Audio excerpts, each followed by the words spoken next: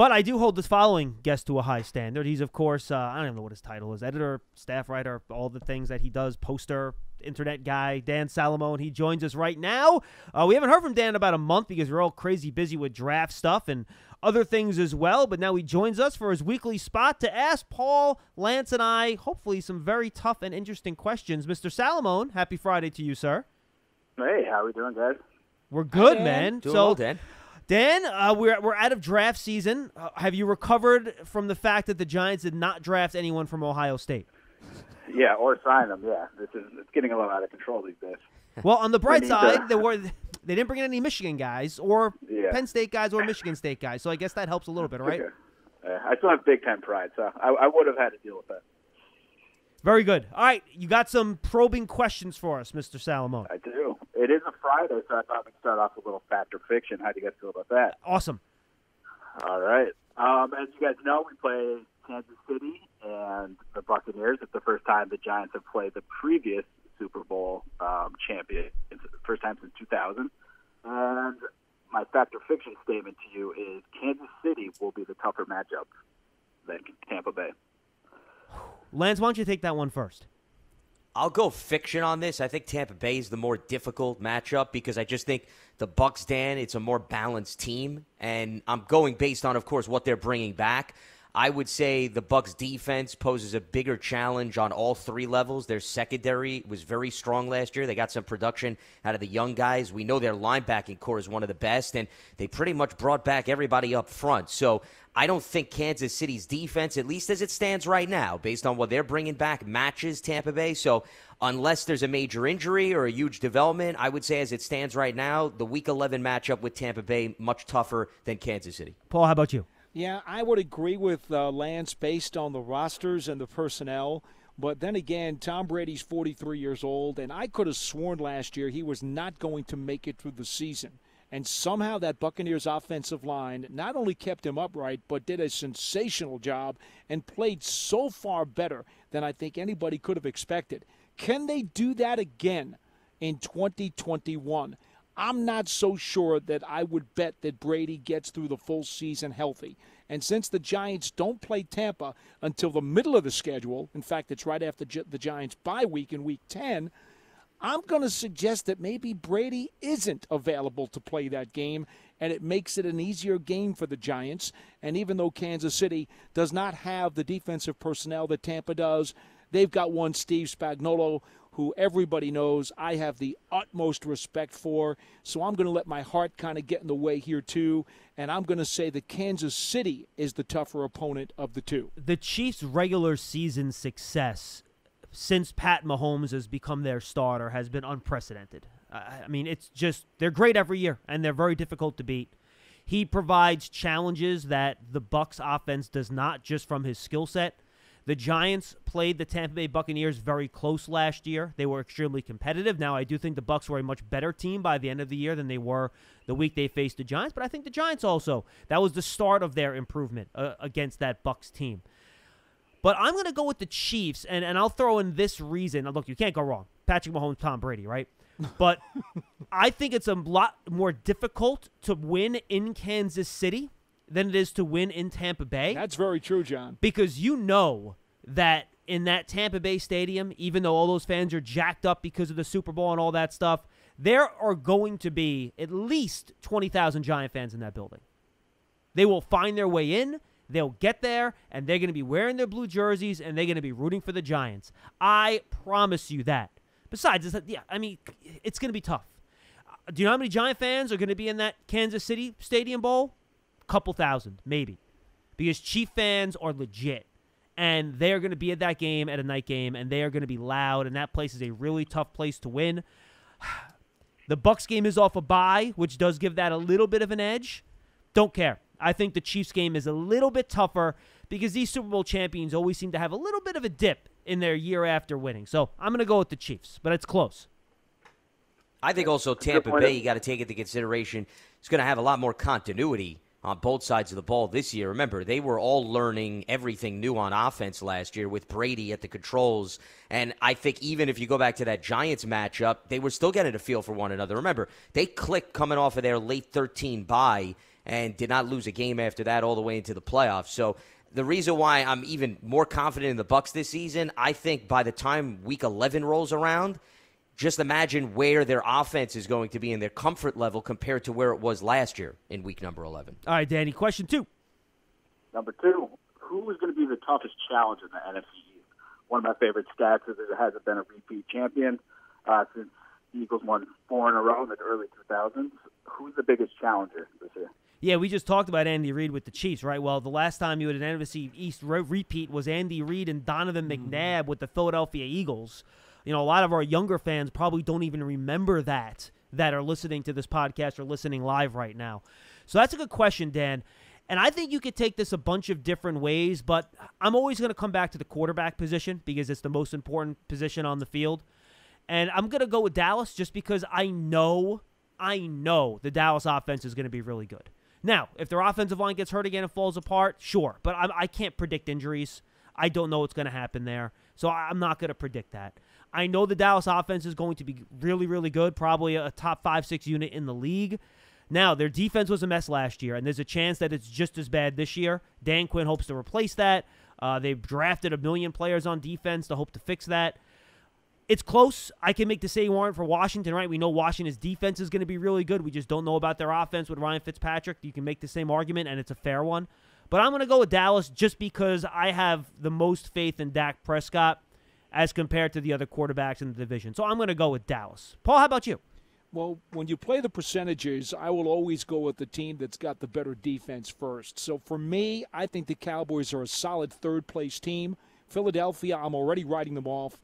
They know that they're in a rebuilding mode, and it's going to be a couple of years, and they got to get themselves a quarterback Paul, you anyway. just kissed a death this whole thing. You just wrote off the Eagles in May. Philly now is they're a going to fourth-place team. Now they're going to win 10 games and win the division, and it's going to be exactly. all your fault. I know, and I'll take the rap. I'll take it if that's what happens. But I see they are guaranteed fourth place. Dallas is a solid third-place team. This thing is between the Giants and the Washington football team, and I don't think there's much doubt in my mind about that at all. Well, if you look at recent history, it's very rare that a team completely eliminates itself from the conversation, especially early in the season. I think the Eagles are going to be that quiet, tricky team that everybody writes off, and they remain competitive. I don't think they're going to win the division. I think they have the most question marks, but they're still the land of the unknown. New scheme, and remember, that actually turned out to be a benefit this past season with the division. Everything was new in Washington, and they wound up winning it all. So I'm not so quick to dismiss Philadelphia. I think it comes down to Dallas and Washington. Dak Prescott's by far the best proven quarterback in the division. I don't think there's any debate from that standpoint, at least from a consistency. But Washington has the better defense, so you could easily make arguments for both sides of the ball. I'll go with Dallas mainly because until somebody wins back-to-back division titles, how could you bet with Washington? The history books are against them. It would be in favor of Dallas more so winning the division than it would be Washington, unless this unbelievable drought comes to an end. So I'll give Dallas the slight edge. Their offense is not the concern. The question is, can their defense improve? I think their defense can improve, and if you slightly improve that Dallas defense, that makes that team that much more dangerous. You know, fellas, what I find really odd about this is that you're both ignoring the two biggest issues here against Philadelphia. One is quarterback. They obviously have the worst quarterback position in the conference in the division. Hold on a second. I agree with you, Paul. If I was to pick right now, I would put Philadelphia in fourth place. Okay. I agree with you. Yeah, I wasn't picking Philadelphia to win. I made that clear. But I just said you're sort of completely dismissing them, at least my interpretation of what you said. Let's put it this way. We spent the whole year talking about how new coaching staffs under the protocols and pandemic rules, which are still in place right now, they're not a whole lot different than what they were last year. They've inched a little bit closer to normalcy, but not much. And we talked about what a detriment it was for all of the first-year coaching staffs last season to try to get out of that quagmire. Now, Washington did win the division with a new coaching staff, but look what they did it with, a 7-win season. So, no, I think Philadelphia has tremendous hurdles to overcome. They're the fourth-place team. No, Paul, I agree. If you were to predict right now, that would be the fourth-place team. I was just teasing you because of your certainty that you were putting the hex on the whole thing. Here's the other factor. Washington started 3 different quarterbacks last year and still managed to win the division. Granted, it was a down year. That's another reason why, once again, I'm not dismissing Philadelphia simply because Jalen Hurts, people don't have an overwhelming amount of confidence. I'm not saying they should, but there's also not much known about Jalen Hurts and how he'll function within this offense, or whether or not that is the guy. I don't know. Maybe they go in a different direction. Maybe they go with Joe Flacco to start the season. Who knows at this point? Now, that's going to go real well for them, won't it? Now, the interesting thing here, guys, that I think is fascinating is the schedules. Because if you take a look at this, Philadelphia to start the year, the schedule makers were not kind to them. At Atlanta, home versus the Niners. At the Cowboys, home versus the Chiefs. At the Panthers, home versus the Bucs. Those are the first 6 games. So they could easily, Paul, be 1-5 out of the gates. Sure. And then at Oakland, by the way, is their next game. And they Or may Las be on their Vegas. third Yeah, quarterback, sorry, Las Jamie Vegas, thank you. Newman, by the time they get to Week 10. Yeah, look, exactly. So, look, I'm with you. I think that could be a real problem. Now, the opposite here is Dallas. Other than that Bucs game to start the year, they don't play a team that made the playoffs last year. That's true. Until November 21st. That's true. I have all 3 schedules up right here. So after the Bucs, Dallas gets at LA, home versus Philly, home versus Carolina, home versus Giants, at New England, at Minnesota, home versus Denver, home versus Atlanta. So those are a lot of winnable games. Now, obviously, they're going to win all those games. Absolutely not. That's the way the cookie crumbles. But they have the chance to get off to a fast start. And just for fairness, Washington starts home versus the Chargers, home versus the Giants, at Buffalo, at Atlanta, home versus the Saints, home versus the Chiefs, at Packers, at Broncos, home versus the Bucs. So I would say those 2 teams probably have much tougher schedules to start the year. Agreed. Than Dallas does. So I think if you're talking mid-season, just based off the schedules, Dallas would probably be in the best position. The problem is, Dallas has just a nightmare gauntlet to end the year with a bunch of really, really good teams. So and I think it'll be one of those divisions where we get swings based on opponent strength of schedule throughout the year. But I think, look, you can make an argument for Dallas's offense, or you can make an argument for Washington's defense, and I think both are pretty valid. Well, Dan, could we all agree, though, that the Giants and Washington clearly have the 2 best defenses in the division? Yes.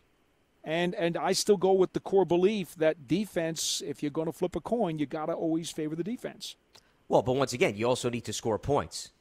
And I think that was proven last year within this division, too. And the Giants, if we're at least going to look through this lens, we want to see an improvement, and not just a field goal improvement, but almost near a touchdown improvement. Which team won the division last year? The team with the best defense. Well, right? But Paul, Points but Washington matter. also was able to Defense is what won. manufacture points, though, is what But I'm saying. defense is what won the Paul, division. I agree. But if Dak Prescott is healthy, how many more wins do the Cowboys have? Don't know how that defense is going to come together with a bunch of new parts. No. I but they're understand. going to manufacture more points. But Paul, here's my point. Yeah, but if they lose 38-35, what does it matter? Paul, you skipped my question. We know Dallas's defense was historically bad last year, right? Right. But if you put Prescott in there for 16 games last year instead of 5, what do they get? 2 more wins? Yeah. And does that win the division? I see your point. That's my point. So their defense can still be terrible, right? They could still be terrible and they can wind still up winning be enough around games. 500. So again, that's why I picked them 3rd instead of 4th. Oh no, and I think you would say Dallas would probably be closer to Washington and New York than to Philly, right? Yes. Okay, I think that's more than fair. Dan, what do you think? I think I'm leaning toward Paul here. I think Washington. I think until somebody knocks them off. I think they've been. We talked about Giants stockpiling picks for the future. They've been stockpiling first rounders on that defense, and with Ron Rivera, I think they're going to be the toughest out this year of the 3 NFC East opponents. Very good. All right, Dan. Question 3. All right, last schedule one. Giants head back to New Orleans, which the last time was that incredible game between Breeze and Manning, 13 combined touchdowns. That had me thinking, what's the most memorable regular season game you guys have covered? Oh boy, now this is when I wish I had some time to think about. Most unbelievable regular season game. The good one, probably. There's 2. I remember the JPP blocked field goal against Dallas. That was a really good game. The end of season game against Carolina. I think that was to make it into the playoffs, Paul, right? Yeah. That was a That really was good when they regular ran season crazy game. on them. Yeah, they ran for 300 yards. That was a really fun game. Boy, all right. Paul, if you have one in your holster, do you want to go while I give this some more thought? Well, the problem with that is, I'm entering my 39th yes, season. you have a lot of years going So, back here. I mean, I could literally pick 24 games and not differentiate between any of them. But if you really wanted to force me to go for one, probably Tiki Barber's 200-yard game that honored Wellington Mara after Mr. Mara passed away at the Meadowlands. That's a good one. That was emotionally a very, very difficult game for me because I was so close to Mr. Mara, and his whole family was there, and it was, it was very, very difficult, that game because of the circumstances, and they had put his picture up on the scoreboard, and it just ripped your guts out, because he wasn't there anymore, and Tiki just went absolutely bonkers. And then he gave the one after he ran for one of the big touchdowns in the game. He gave the game ball to Wells' grandson. So for that reason, I'm going to bring that one up. How about you, Lance? Well, I would put the Saints-Giants game that Dan referenced at the top of the list. I don't think anything tops that. I mean, that was remarkable to see 13 combined passing touchdowns in that game and just a crazy back-and-forth effort and then ultimately a crazier ending. So, I mean, that to me will always be at the top of the list. I'll say a close second would be in the 2011 season, the game against New England in the regular season when Manning hit Jake Ballard for the go-ahead game-winning touchdown, and they squeaked out the 24-20 victory. That was also a very entertaining affair that I think deserves consideration. Is it wrong that I'm going to take, like, the Bill Parcells path here, and I think Paul knows what I'm talking about? Mm-hmm. I remember the bad ones more than I do the good ones. No, I do. It's like okay. Those are the ones that I remember, and they stick with you, right? I mean, they just stick in the side. It's like a shiv in your side, and it's just there, and you can't get rid of it. Those are the ones that I remember. I mean, the Matt Dodge game is just one that you want to slam your face against the wall. Mm-hmm. But and look, maybe it's Al a product. Toon beating Tom Flynn in the end zone. Yeah, I mean, you go back. You know what other game sticks out for me? Only because I remember afterwards what the panic was. The 2007 Eli Manning game against the Vikings, where he just kept throwing it to him again and again. Sharper. Yeah, Darren Sharper killed him. Yeah. That's a game that sticks in my head. And for some reason, those bad games. And, the other game that sticks in my head, too, it was a loss, but in the end it was a good game, is the final regular season game against the Patriots when they're undefeated. Mm-hmm. That's a game that I remember Historic. really well. Yeah, because people were talking, are the Giants going to play anybody going in? And Tom Coughlin throws down the gauntlet. We're playing people. We're trying to win the game. And it was a really, really fun game, too. So those are the ones that kind of stick out for me. How about you, Danny? Personally, I think Eli's last start at home, just because I had a cool assignment for that game. I was kind of undercover. That's my right. Kind of the crew on the sideline, so I got to do a cool feature. Just seeing that from the sideline and then the emotion of just watching it play out. When you're on the sideline, as you guys know, you don't really know exactly everything that's going on. They're talking about it on TV. But just watching that play out in real time was very, very special. And watching him, run into the tunnel and greet his family after the game, that was definitely a memorable one for me. That was very cool. That is a really good one, Dan. All right, question 4. All right, last one. Switching gears, rookie minicamp. I know they're not going to be showing you the playbook today, but what are you guys looking for? They'll also be meeting with the media. We'll hear from Coach Judge. What do you guys think about that? I just want to see the guys move around. The sad thing is that we didn't have a chance to go to the Senior Bowl this year, Dan. That's something me and you usually get to do every year, so we actually get to see these guys, fairly close. You sit in the front of the stands. You're, 50 feet away from these guys, 20, 30 yards. You're pretty close, and you get to see how these guys move. Now, we got to watch it on tape this year. It's not the same.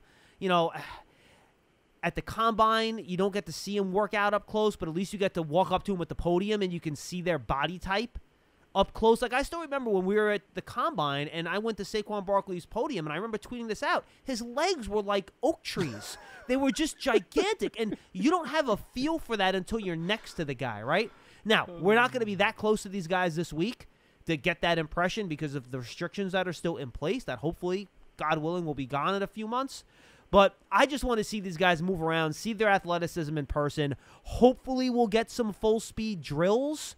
I don't think we're going to get a lot of team stuff, but if we get some full-speed drills just to see these guys move, that's kind of what I'm looking forward to because, Paul, there's nothing like seeing these guys up close and personal to get a feel for what they look like athletically. John, you know how important rookie minicamp is to me. I pick out my dark horse undrafted rookie free agent to make the team every spring.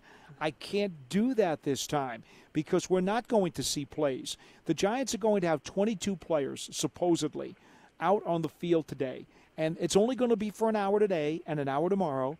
And from what I understand, it's going to be mostly coaches' instructions and maybe some positional drills. That's it. They're not even going to do snaps. So, how can I digest any of this?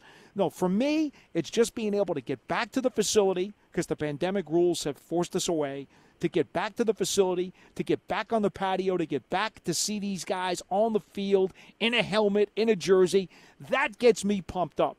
But in terms of being able to digest anything, I just don't know that there's going to be anything to really digest. Yeah, I would echo Paul's sentiments. I don't think there's really going to be anything to digest. Let's face it. There's only so much you can take away from 2 hours worth of practice over the course of 2 days and tell me that that's going to apply to what we're going to see in the regular season. I think if there's any guy in particular, just to see up close and personal, it would be Ellerson Smith because he didn't play at all last season. So considering he didn't have any film to look at of 2020 games, that would be the one player, if you would ask me to hone in on, who I think is worth seeing up close and personal, just to see him run around, how he looks, because it's been quite some time since he's actually been in a situation where he's even run drills in a team setting. But outside of that, everybody else has pretty much been on the field or in some type of a game situation throughout the course of 2020. So Ellerson Smith, to me, is the guy to watch if you're going to put anyone under the magnifying glass. And I'm going to throw in how advanced Paul's tan is on May 14th would be my other thing I'm really looking forward to seeing. I'm doing pretty well, John. I'm sure you are. You'll see me in a couple of hours. I'm doing pretty well. Yes, right now, Paul and I are still in our basements, but we will be at the facility at around 2 o'clock to get this thing started. All right, Dan, anything left to add? Well, I just want to say thanks to Lance and Paul. We're trying to drive some traffic to Giants.com, so I think they thoroughly did the opposite approach. But Jen, it was funny. I was going to say the same thing, but make sure don't miss all the can't miss coverage on Giants.com. Check it out. Exactly. Yeah, I don't know. Yeah. But along those lines, in terms of excitement, how about I leave you with one more? Which mid to late round pick do you guys think could have a legitimate impact on this team this year? Whew. Mid, you would say after third round, you wouldn't count Aaron Robinson in that? Starting with the third round. How about that? If you go late round, don't you automatically have to go third day only? No, I mean, Dan said mid to late. Mid to late. Yeah. That you think will have an impact right away. That's interesting. Or in the long term, or in the long run, if you want to go that way. Well, that changes things up. That changes everything. Well, I'm going to steal Lance's answer for this one. I'm going to go with Ellerson Smith just because I think he has the body type for it. He has the athleticism for it. If he can figure things out, I think Ellerson Smith is the easy answer here. So I'm going to go there. More long term, I think he could be a designated pass rusher on passing downs a little bit as a rookie, depending on where he's at. But I think long-term it's Ellerson Smith. You know, the interesting part about this, John, and I look at Ellerson Smith and I say to myself, at the very least, right, you think if he's going to get a uniform on game day, he's going to be on special teams. And I remember how Kerry Wynn, as a defensive edge rusher and a lineman, that's a good one, made a really good name for himself on special teams, even though he wasn't initially part of the defensive line rotation. And it wasn't showing up in the box score. You know, you didn't see splash plays. But the coaches kept telling you, Kerry Wynn is just kicking butt on special teams. So I wonder if Ellerson Smith, at the very least, if he doesn't put up any stats on the defensive side of the line of scrimmage, is going to give the Giants some really good special teams play that the common folks won't even notice. Yeah, and then, Lance, I would say, too, look, Aaron Robinson's the obvious one that would help now. You step in, compete with Darnay Holmes in the slot. Yeah, but, I'm going to go a little bit deeper into the draft because, I think that was the whole heart of Dan's question. I think along the same lines that Paul was going with special teams, if Gary Brightwell makes the team, and I'm sure he's got a good chance of being the third running back, that's a guy that could step on the field day one and contribute to all 4 special teams units. So, that would be a guy that I would point to where you're not worried about what he's going to do on offense or defense, but there's going to be a place for him on special teams, and he's got the enthusiasm and the passion for it. So I think that would be a guy that that could make an immediate impact because he could play all 4 teams. He could get consistent playing time, and if he hustles and makes a play here or there, there's no reason why he can't put his stamp on the team. So I would probably lean towards him more so than maybe any other rookie because a lot depends on playing time for some of these first-year players, outside, of course, of the first 2 picks, I would say, in the draft. How about you, Danny? Yeah, I think Ellerson Smith, I think that's the interesting one of him just bulking up from 190 to 260 or whatever it was. I think, in the long term, that development will be definitely one to watch. So, Danny, tell the folks, what can they expect from Giants.com over the weekend for Rookie Minicamp? Oh, everything. Well, big thing, too, will be the media. It's always, we haven't heard from Coach since the draft. We'll see what he thinks of the guys on the field. We'll be having photos, highlights, which Lance and Paul did a good job of saying there might not be that many, but at least we'll see them moving around and everything like that. So you'll be watching us on Giants.com and all of our social accounts, of course. Danny, have a great weekend, my friend. We'll talk to you next week, right, pal? Okay. See you, Enjoy the weather, Dan. guys. All right, Dan.